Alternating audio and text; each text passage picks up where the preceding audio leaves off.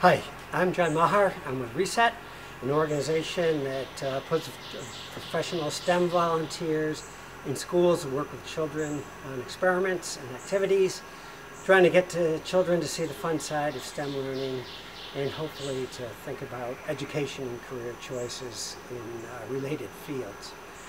During this shutdown, we're in the middle of the coronavirus when I shot this, we're showing experiments that can be done at home by adults using commonly found household materials. So for the first part of this session, what we need is a plastic bottle. We need some dishwashing detergent. We need a cup of water, which I have there. We need a tablespoon. We need a piece of cloth. I'm using an athletic sock here. And we need a cup-like container. So what we're going to do, we're going to be talking about bubbles here today. So we're going to create a bubble solution using the cup of water, 8 ounces, or 9, is specifically what they call for. 2 tablespoons of the dishwashing detergent.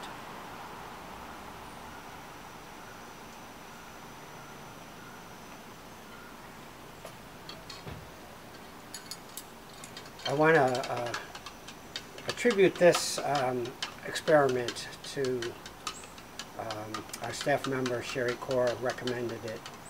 And it's one of Steve Spangler's many experiments he has on the internet. We also need with the drinking bottle, 16 or 20 ounces, and the bottom of this has to be cut off, like a ½ inch away from the bottom. I did this using a hacksaw. This is why it's important that this video is aimed at adults to work with children, to cut that off. You also could use a box cutter, which I think is even more dangerous. Or you could try piercing the bottom with one arm of a scissors and then cutting around. I didn't try that, but might be doable. So now we're going to take this athletic sock that I have, or you could use a part of a washcloth and put it around the bottom, cut off part of the bottle. If you use another kind of a cloth, like a washcloth, you may have to use a rubber band to hold it in place. And now I'm going to dip this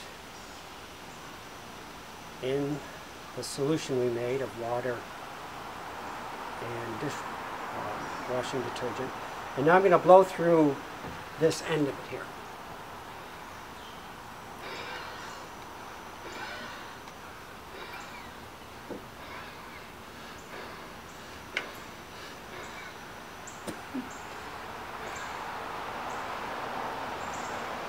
And put a little bit more on the end.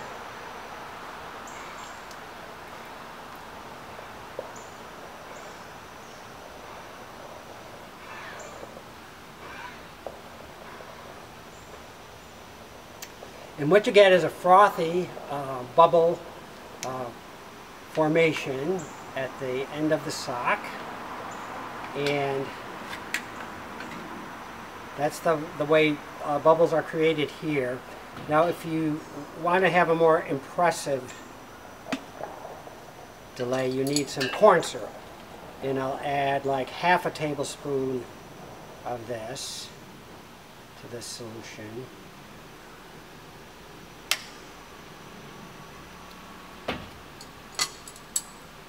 Stir it in.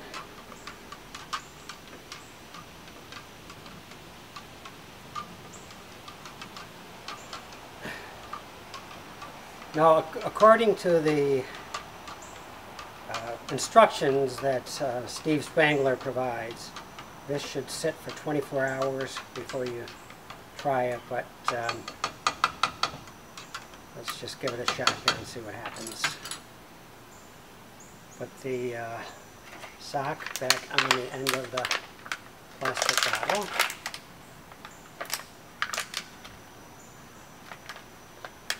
dip it in the solution, and let's try again.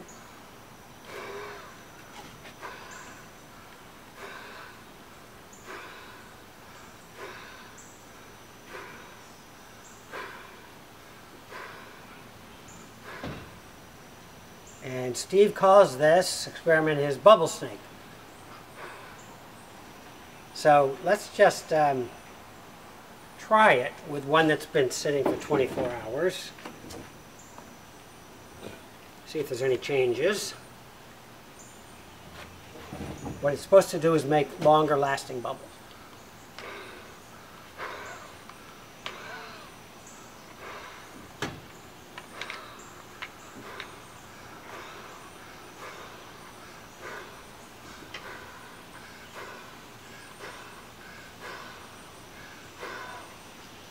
Yeah, there's a bubble snake, and if it falls to the ground, it'll probably last longer there.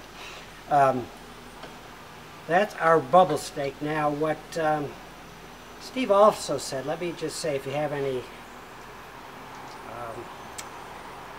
food coloring, if you add some to the end of the covering on your bottom, you'll get a different color. Let's try that. Let's try with balloons here.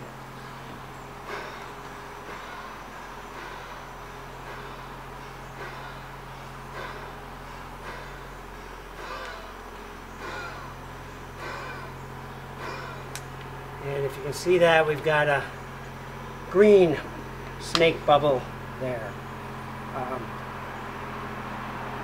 So let's talk a little bit about what makes bubbles.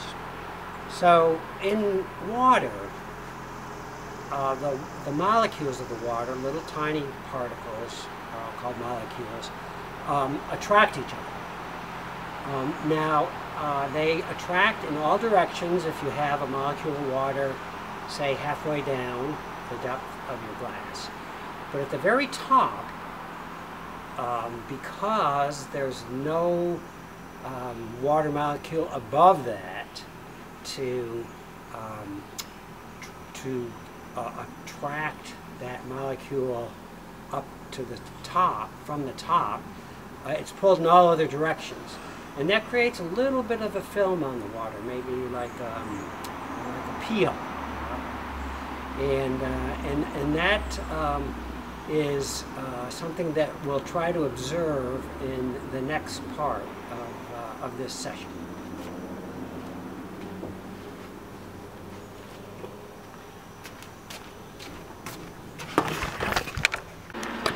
So for this activity, we need a container of water. I'm using a plastic bin about 5 inches by 8 inches. We need a paper clip and a square of paper towel about 3 inches by 3 inches. And then we need the dishwashing detergent again. Now I'm just going to put the camera down for a minute, so because this next step has to be done very gently, and that is to pick up 2 sides of the paper towel and very gently lower it onto the surface of the water in the plastic container.